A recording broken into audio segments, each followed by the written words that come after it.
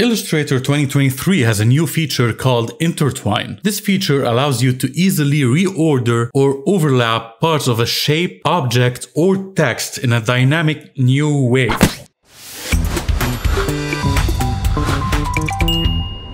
This is a text I created using the Type tool in Illustrator. On top of it, I used the Pen tool to create this line. Now, if I use the Selection tool and select both the text and the line, I can go to Object, Intertwine, Make.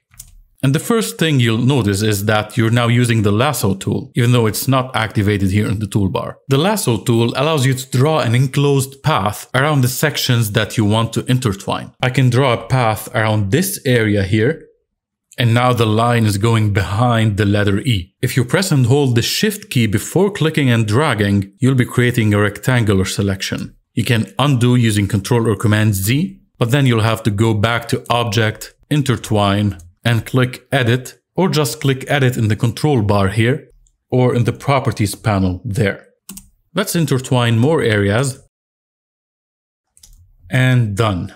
But everything is still editable. Our text is still a text, and even this line here is still a regular path that you can edit with the Direct Selection tool if you want. If you want to reset the intertwine, activate the Selection tool, select the group, and click Release.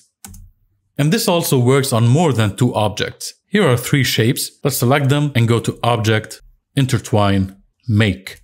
And let's create a selection around 3 paths. And now if you hover the cursor over one of the paths to highlight it, you can right click and select Bring to Front, Bring Forward, Send Backward, or Send to Back.